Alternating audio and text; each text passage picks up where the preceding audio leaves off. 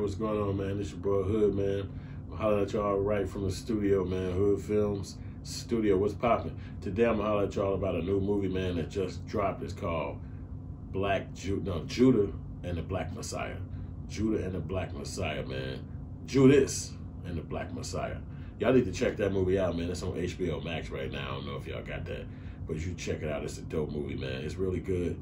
And thank y'all for subscribing again. Thank y'all for watching. Continue to subscribe. Continue to watch again. I appreciate y'all checking us out. I want to shout out one of my new subscribers. I'm doing shout outs for my new subscribers. So if you shout me out, if you're a subscriber, I'm going to randomly shout you out on the page, on the channel. So we'll see what's popping with that. So Patrick Alonso, what's good? Thank you for being a subscriber, and I appreciate you, bro. Welcome aboard. So what's going on with Judas and the Black Messiah? The funny thing about it is I have a son named Judah, so it's crazy because I say the word all the time. It's my son, but this word is Judas with an S at the end, and it's about, well, the word derives from one of Jesus' 12 disciples, and one of these guys, this Judas guy, he's supposedly have betrayed Christ. Well, I didn't grow up in a Christian religion, so I'm not going to try to explain all that because I really do not know the story. I grew up in an Islamic religion, and that's not in the stories. So you have to kind of do your own breakdown on what exactly that was, and maybe you could tell me in the comment section because I do want to know. So, but I do remember somebody saying that Judas betrayed Christ or something like that. So why and how in the biblical times, I just don't know about that. But particularly in this movie, you got Stansfield, the guy Stansfield. He is the boy he actually played in a couple of movies. He's been doing a lot of joints. He's a dope ass actor and shit. I forgot his first name, but he doing a lot of shit. Stansfield, and and then you got Kaluuya, which is the main guy, Daniel Kaaluya. He's the main actor in this playing Fred Hampton. I'm from Chicago, so if you're from Chicago, and I was born in the '70s, so you hear about Fred Hampton your whole life. He's a legend. I met his son at one point in my life, and they just legends in Chicago because they were fighting for justice. But in the movie, which was well shot, it was directed by a guy named Shaka King. I think I've seen a picture of him at some point. I'm sure he's a dope director. He did a good job on this too, as far as bringing the visuals together and telling the story and using the platform, the medium of filmmaking to tell the story. It really did do a good job, and I like the acting. I like the storyline. I definitely like the producing of it, which is the camera work, the directing, and all of the technical part. The costumes was flat because it definitely brought back the imagery of the Black Panthers with the beret and everything like that. Some of the stuff is kind of hard to swallow because, especially being a person that grew up in that time frame, well, not that time frame, but after that time frame. I was born in the '70s, so I knew a lot about that. You know, it almost like when you see these stories played out from a filmmaker perspective, it's almost like you got to look at it and say, well, why would Black people try to betray each other like this? Why can't you see that this is not good? You know what I mean? That you want to, but I guess white people are ultimately the producers of these films. So you got Ryan Coogler, who made Black Panther. He actually is a producer on this film too. But if you think about it, Black Panther also did the same kind of psychology that this script did, which is the American dude is a betrayer. The American Black man isn't to be trusted. Like, you know, for instance, in Black Panther, Black Panther, the American guy was trying to take all the stuff for himself and then go up against white America with the powers that he can wield from Black Panther's stuff that they had back home. And so it's almost like the Black man had a bad mentality because he was mixing African mentality and American mentality. And then you fast forward to this movie, which Judas and the Black Messiah, it's the same thing.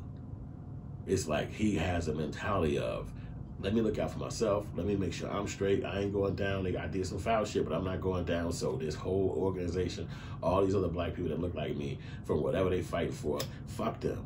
And that's what happened. And so now, us as Black people, we got to continue to stay in racism and continue to stay inside negativity or white supremacy, all because of this one Black guy. That's what I don't like about the film, because we know the ultimate enemy was the white man. The ultimate enemy was the cops. The ultimate enemy was the FBI. But you keep trying to make it seem like in these films, for instance, the Harriet Tubman movie, They tried to make it seem like a black man was chasing Harriet Tubman and trying to put her back in slavery. How the fuck could that even be true when all black people were slaves? What black person would be running around with white men trying to put them in slavery when you know fucking well that was 99% white men? Just tell the truth. Just play what the fuck it was. You know that white supremacy is coming from Caucasians. Quit trying to throw a black person in there and make it seem like it's something that they doing is continue on the perpetuation of white supremacy. In this movie, it kind of did that same thing. It's like this one black guy, if he wasn't involved, you never know what could have happened. Y'all could have been free. Y'all could have been safe. Y'all could have made it. And I'm telling you, that's something that has to do with our psychology. It's not necessarily the artist. It's not necessarily the script. It's us as a psychology, because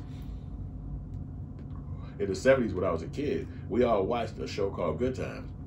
The concept was a writer from a white man called Norman Lear. But the concept of the story, he's the producer. The concept of the story was of the Good Times was that black people couldn't get out of their problems.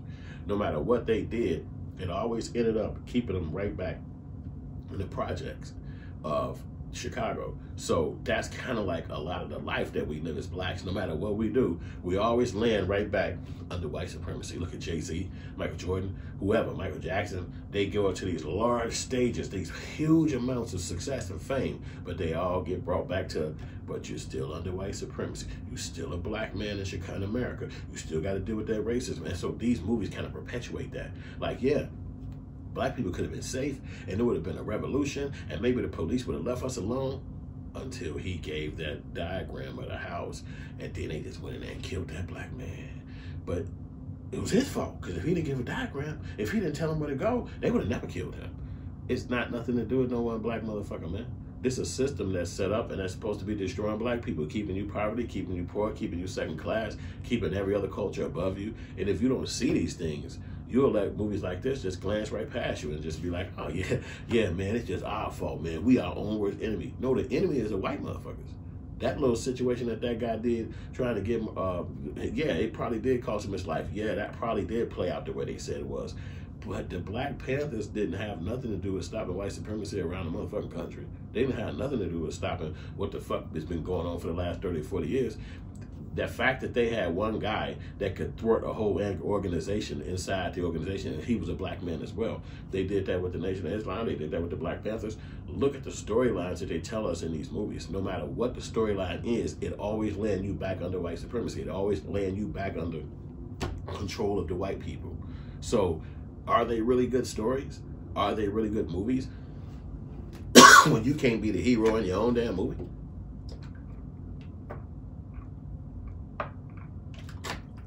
Why do they think it's important to continue to showcase movies that's not going to ever show us being a leader or a winner or a person that can overthrow white supremacy, that can stop the shit that has been going on in our cultures? When black people did do movies like these, white people started calling them blaxploitation movies to give them a fucked up name. A name is something that you might not want to fucking look at again, you know, something like that. But even my movie, which I named myself, a hood movie, Hood Films, I named that. I own the trademark. It's my own company. Even still, my new movie, Killer Rapper, which is available free right here on this channel. You can watch it for free. It's dope. It's an hour long. I produced it, wrote it, directed, all that stuff myself. Even my story, I have a story where the character at the end does that same kind of thought pattern. I'm not gonna give the story away. I want you to see it, but it's sort of like, how do you break that? How do you break that where we have a hero that's a hero like the white movies? Even though in my storyline, the script, and in my opinion, this is the only way we could have went, because the story is written by me. It's a creative story that I thought of on my own. But having a psychology coming from the Good Times era, watching white supremacy, knowing about somebody like Fred Hampton, he was 21. It was a long time before I was 21. I was a little ass kid. So I looked up to somebody like him, learning about him in high school, learning about him and knowing that somebody that young could be a revolutionary. My parents used to always say, the Black Panthers was educated. They all had degrees. They all was smart. They came from universities. And then you sit back like, damn, for real? Then why would they kill them if they came from universities? That's just the power of the white supremacy. So I just didn't like that part of it where it always kind of seemed like the black person can't succeed in the end of a movie or the thing that they working for. In white people movies, they save the fucking world. No matter what the fuck it is. It could be a bullshit movie about sharks, and at the end of the day, some white dude did something. He saved the world. He got the girl. That's what I'm trying to see in our films. Even with that movie they did, Slim and somebody, same thing. They get shot up, killed at the end of the movie. So it's like you don't have, and that wasn't really a Black Power movie, but my point about it is that we have heard of these stories in the Black Panther culture. Where is the heroic stories that can show us a black man winning, that can show us a black man overthrowing, overcoming? Even if it's fictitious, who gives a fuck? It ain't real. We know that no black man has overcame or overthrown white supremacy, but it would be dope to see it in a movie because the movie is supposed to be not real. You know what I'm saying? So, and I know that they don't produce movies like this in Hollywood. You know what I'm saying? Again, American actor for this movie has to be sick, mental, and then the black guy is an African actor, Daniel Kaaluya. He motherfucking throw upright, strong citizen, got a mindset that's strong in his characterization. But they have that character played by an African actor. So it's almost like since Fred Hampton was more of a Black Power person, he spoke up for the people, he should be an African. His person who depicts him should be an African because that's more what he was trying to seek for. He wanted to go back to Africa and be an African person versus he didn't want to be disrespected here in America. And so then you got Kaluuya, who's just an American. He could be conned. He'll hurt somebody. He'll do some shit to make sure he gets straight. He can't be trusted. You know what I'm saying? He'll turn on his own. You know, is that in our culture? Is that what we do? Is that a large amount of us, or is that just a fucking thing that happened in this individual situation? It also happened with Nat Turner.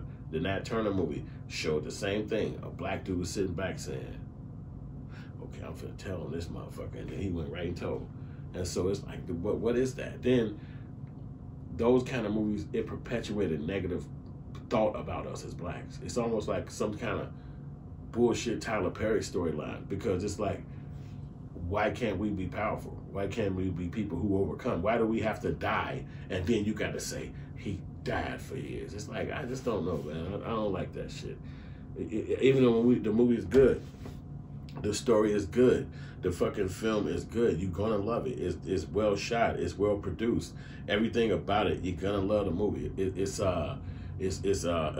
did a good job creating the idea of what it was to be in the 60s, what it was to be back then. He had his wife, he had a love interest, and then they also stayed together and had a baby. I remember hearing about this because they used to show in Chicago, they used to show the news reenactments of this, like the house. I think it was a White House, and they shot up. It was bullet wounds on the outside of the house, all over the house. And I remember just seeing it on the news as a kid, and you'd be like, tonight we're talking about Fred Hampton. What happened that night? And there would be some news special. And so that's how you would get further information on it. You know what I'm saying? So, but I think Kaluuya, he did a good job. I don't like always seeing that this whole new thing of using African actors to play the main characters in movies that should be African American. I'm not really down with that so hard. I know that the dude can act, and I know he did a good job in it, but it's just a lot of guys who could have played Fred Hampton that's American and actually understand that struggle. But that, again, is a new hustle in filmmaking. They're not letting mostly American guys be the lead. They have to have an African.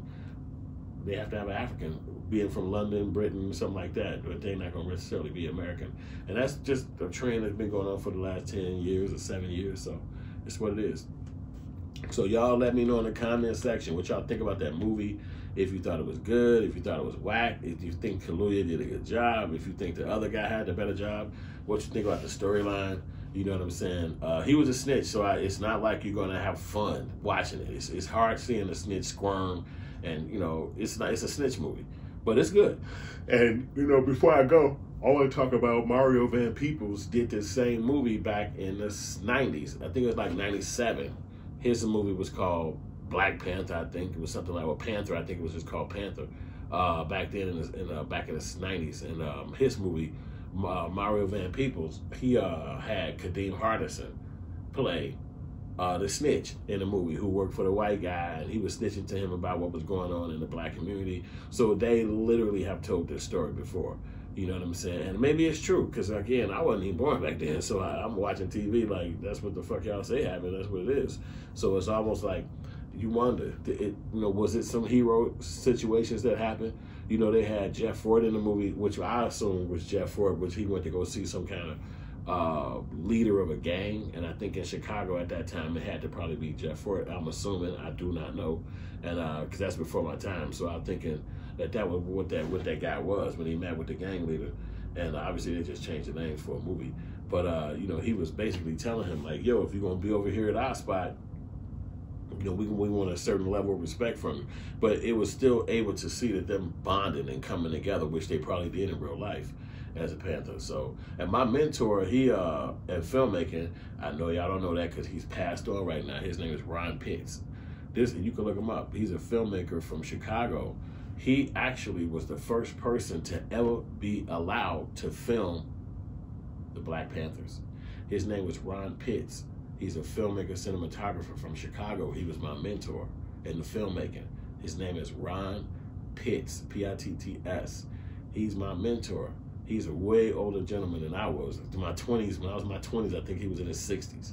So I met him at Columbia College Chicago as a filmmaker, and we got cool, and he always talked about his movie.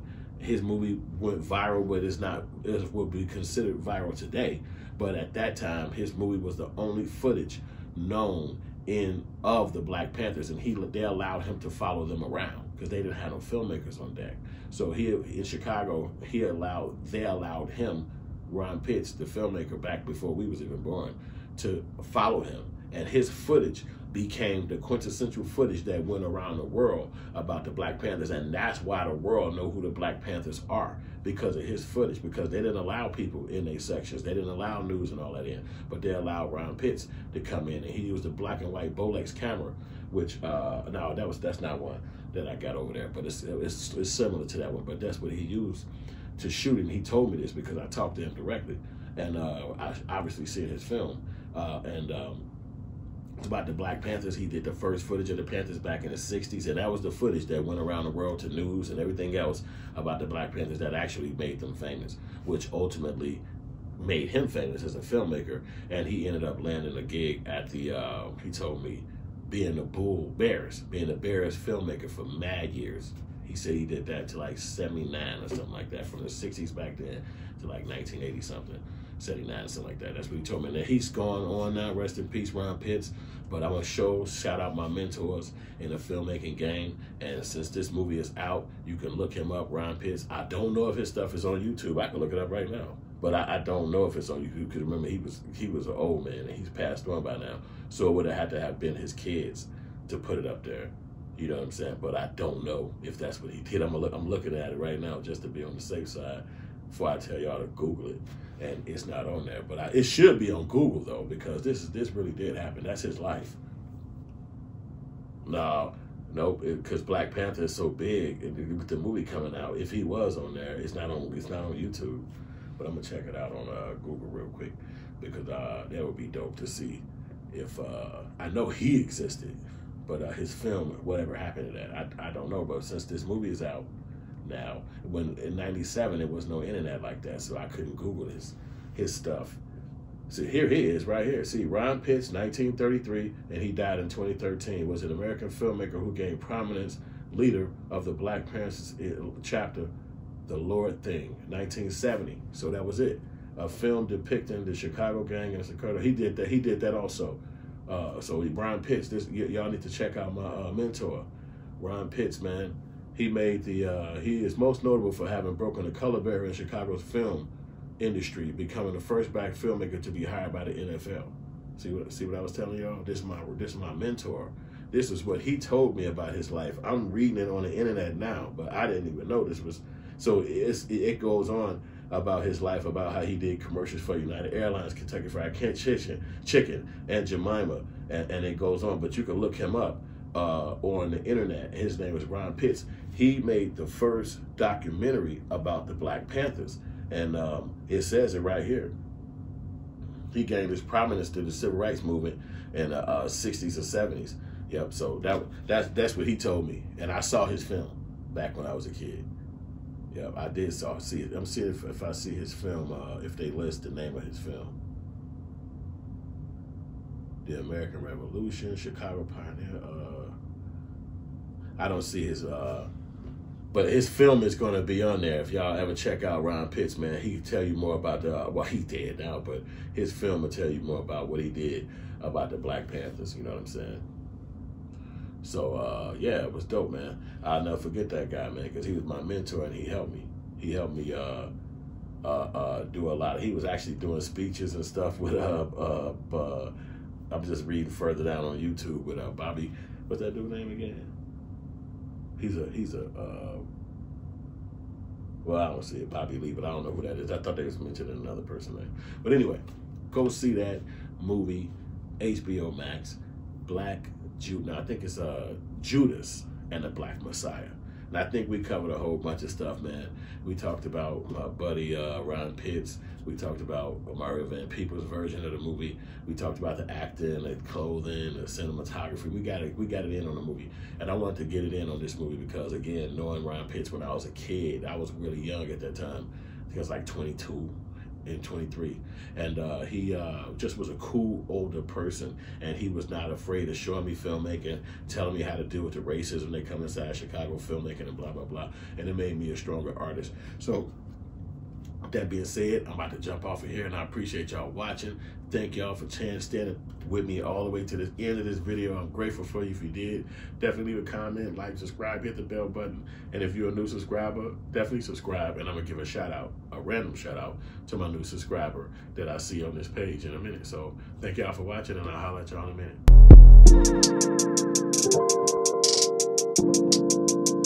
minute.